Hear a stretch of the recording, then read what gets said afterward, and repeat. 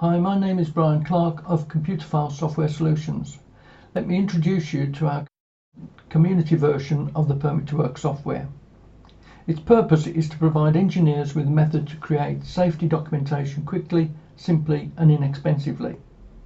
On installation, all that's needed is a copy of the executable file, 2 database files, and its associated customizable Word templates.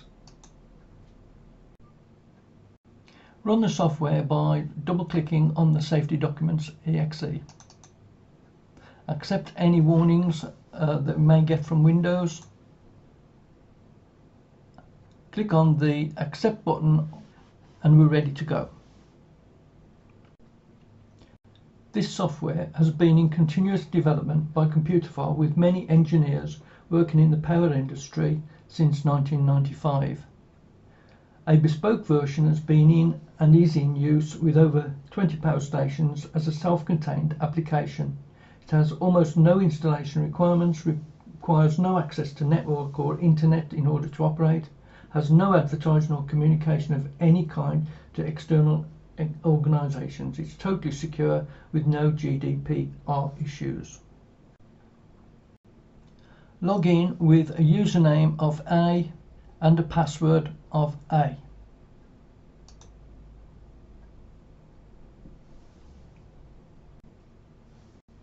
Now let me demonstrate preparing a permit to work. Click on the Permit to Work button and the Permit to Work form appears. Note that some of the fields are already pre-filled for you. For instance, the location and the preparer. To populate the fields, we can simply right-click in each of the fields, like so, and this will offer a list of common phrases for the appropriate field. So to put that in, we can either select one and insert, or we can just double-click, and that will appear in its field. We can then put a comma and a space and then right click and add something else, and if necessary we can continue by adding our own data as needed.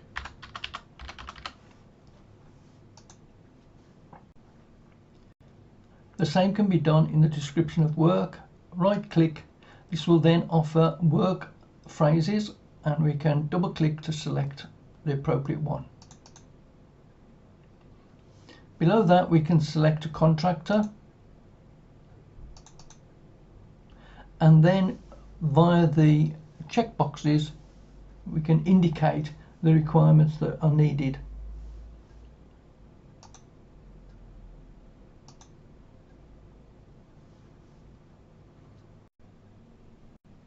This version allows us to right-click in the risk assessment and method statement reference and insert one from a list.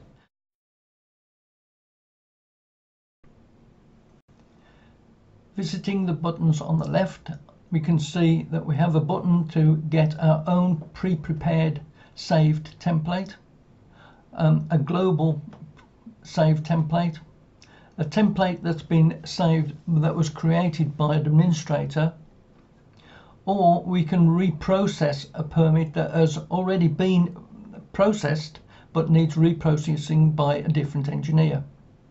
And lastly, in this area we can copy a previously produced permit to work. Associated with the general safety buttons, we can save our own permit that we've just created as our own named template. We can save it globally, in which case anyone could access this template. We can save it as an admin template, providing that we're on as an administrator, and we are in this case. And finally, we save and commit the template ready to be approved by an SAP.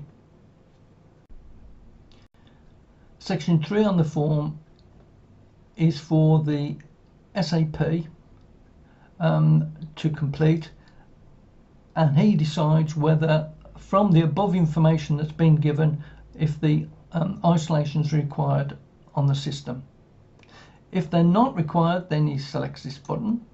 It will produce a blue version of the permit to work with no card safe, key numbers, no procedures, etc. All that we would do there is put any additional precautions in there. So I'll delete these old ones and add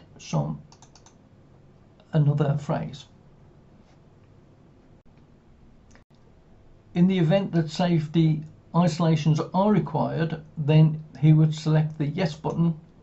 This would produce a red or pink copy of the permit, and he would be required to fill in these fields. Let's say that we were going to attach an isolation certificate, so you would click that, select from the previously prepared isolation certificates, add in the card safe number and the key number, and again we're ready to go. If there's any other approved procedure or any other fields need to be filled in, they would need to be done now. Having completed all of the fields, we click on the button Save and Print. In this case, it will save it to a file so that I can demonstrate the result.